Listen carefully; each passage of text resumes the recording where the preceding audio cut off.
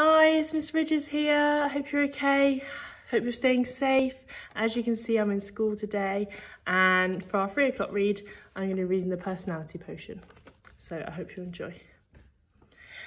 Danny Doolan was doing what he liked best.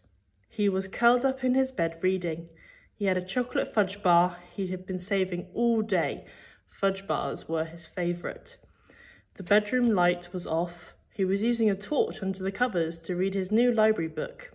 It was called Kit Kane, Kid Detective.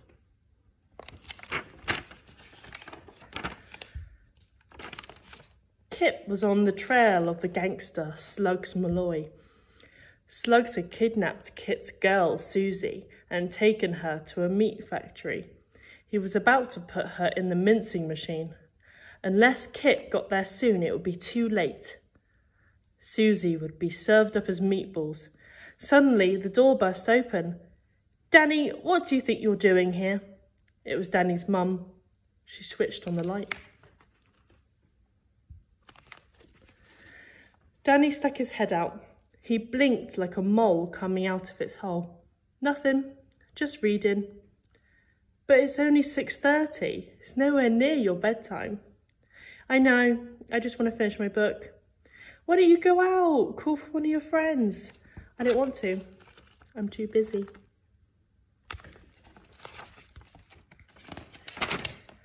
"Why don't you go over to the park? Go and play football or something?" "Oh, Mum, I'd rather stay here and read." His mum gave him one of her looks. The look that meant you're not normal. His parents were always saying stuff like this. "Why don't you behave normally?" Or, "It's not normal for a boy your age." Oh yeah, Mum looks a bit cross there. Danny couldn't help it.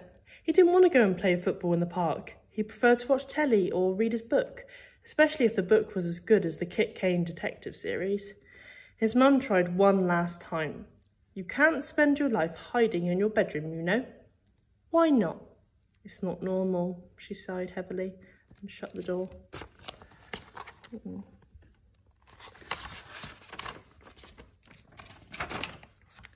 Danny got up and turned off the light.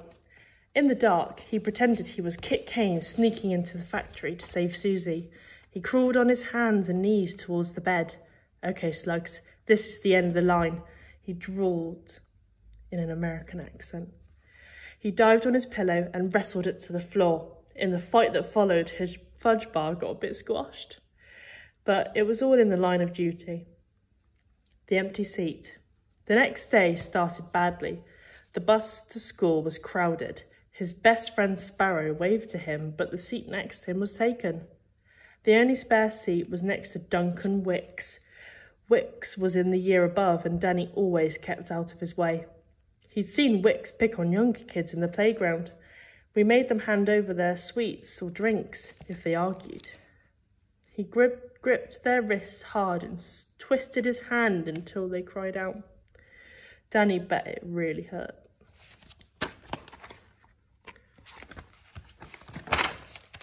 Danny pretended he hadn't seen him on the empty seat, but Wicks had seen him. "There's a seat here, Specs. I'm not going to eat you." Danny sat down. He hated being called Specs.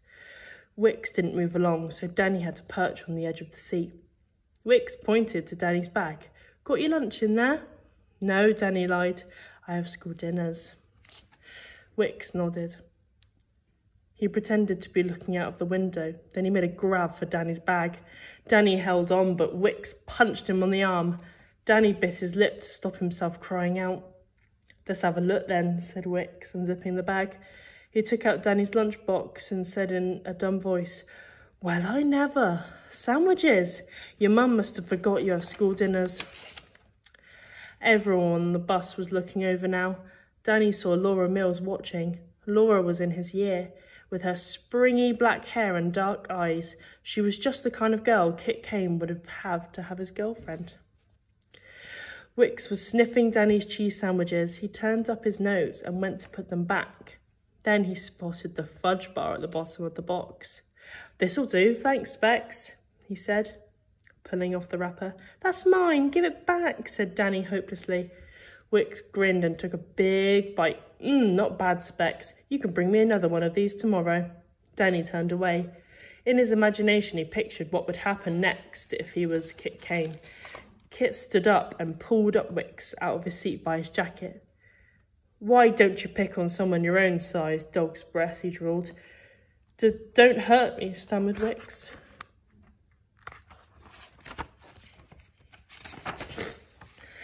Kit swung Wicks round his head 3 times and let go. Wicks flew through the air and landed in his lap of a surprised old lady who bashed him with her umbrella. The whole bus cheered. But that only happened in Danny's imagination. In reality, Danny sat there staring out the window. He knew his face had gone red. He felt stupid and helpless. Sparrow ran after him as they went into school. He was the smallest boy in class and always seemed to keep running to keep up. Hi, Dano. I saw what Wicks did to you on the bus, he chirped. Yeah, he's just a big bag of beef. Yeah, I bet if anyone had the guts to stand up to him, he'd cry like a baby.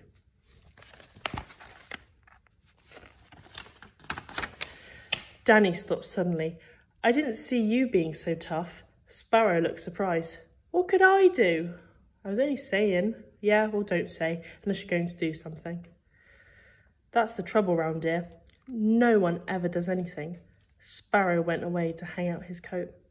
He looked hurt. Danny didn't know why he said that. He just felt angry inside. Angry with Wicks. Angry with himself for looking stupid in front of everyone. Danny's teacher, Mrs. Morgan, had some news for them. Anyone who wanted a main part in the school play could come to the audition next Monday. Danny didn't usually take any interest in the school play. Once in his first year, he'd been a sheep in the Christmas play. All he had to do was go bar and lie down to sleep. But this year, the play was called Bugsy Malone. It had music and songs, and best of all, it was about gangsters. Danny listened spellbound as Miss Morgan told them the story. He began to imagine himself in the part of Bugsy. He borrowed his dad's old suit and wore a hat pulled down over one of his eyes. He had chewing gum and talked in his Kit Kane accent.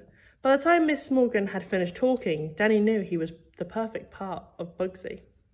It was a great idea, but it wouldn't work, mainly because he knew he hadn't the nerve to try for the part. The thought of standing up in front of everyone made him sick inside.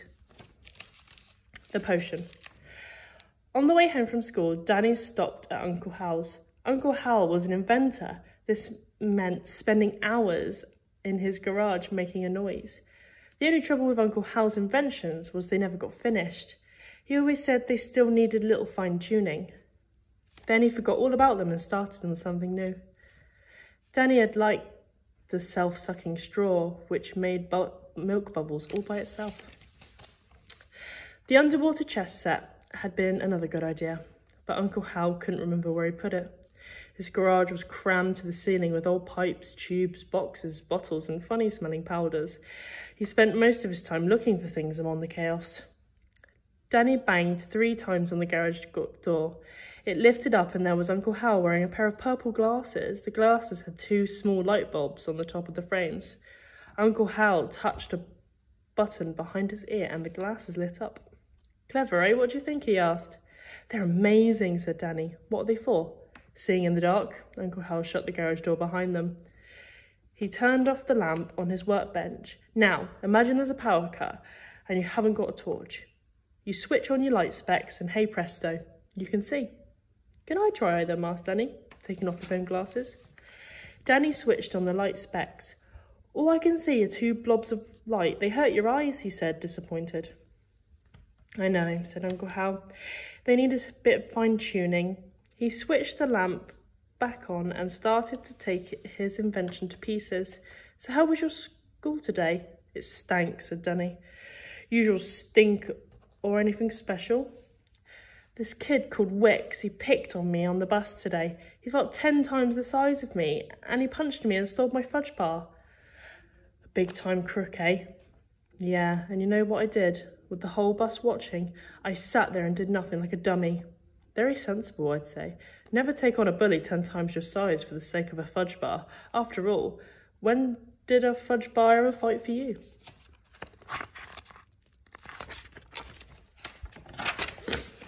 Danny shrugged. That wasn't the worst thing. They're going to do this play at school. It's called Bugsy Malone, and it's all about gangsters. Uncle Hal raised one eyebrow. So, what's so bad about this play? Nothing, it's great. I'd like to be in it. I really want to be Bugsy, but I can't. Why not? I won't be able to do the audition. I'll be so nervous I'll stammer like an idiot. No one's going to pick someone like me to play Bugsy Malone. Uncle Hal put down the light specs and looked at Danny. So you don't think you can get the part? Danny nodded miserably. Well, come and see me on Sunday. It'll take some work, but I might be able to help.